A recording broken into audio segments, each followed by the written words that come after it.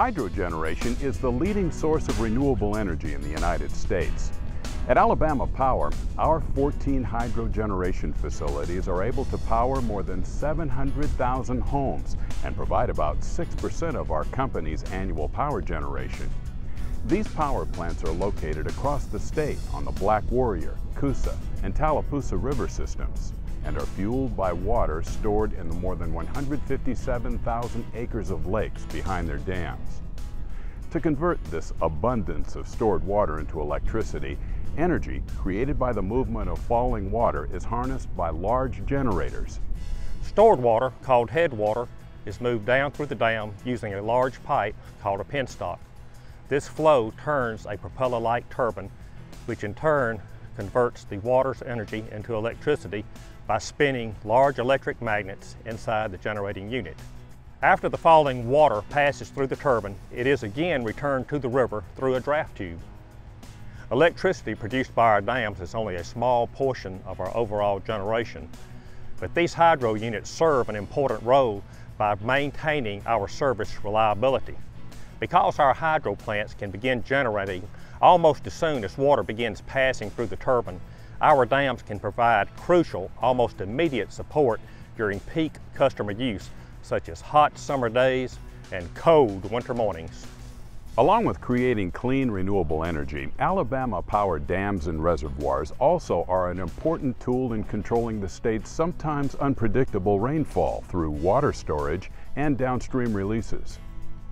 Not only are our hydropower projects important for bulk power system operations, but they're also important to help us manage flows from Alabama's rainfalls, which at times can be variable and also unpredictable.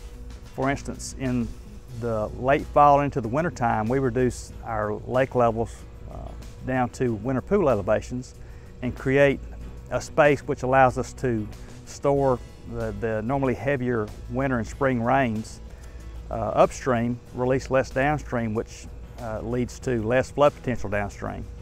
Also, because of our geographic position relative to the Gulf of Mexico, our projects are at times influenced by Atlantic-borne tropical storms and hurricanes. And so in those times when the flows increase, that requires some special attention as well. From a drought mitigation perspective, during the springtime, we raise the lake levels from winter pool to summer pool elevation.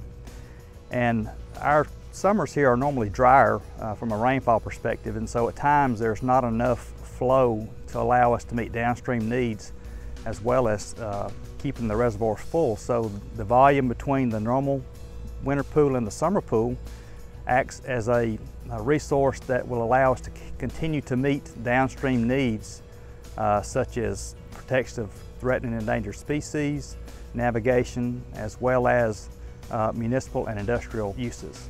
Hydropower is currently the largest renewable energy source in the United States. It's clean, we create energy by flowing water basically. There's actually two things that impact the ability to create energy at a dam, and that is head and flow. A head is the difference in the lake level behind the dam and the level in the water below the dam. And so those two components determine how much power can be created at a dam.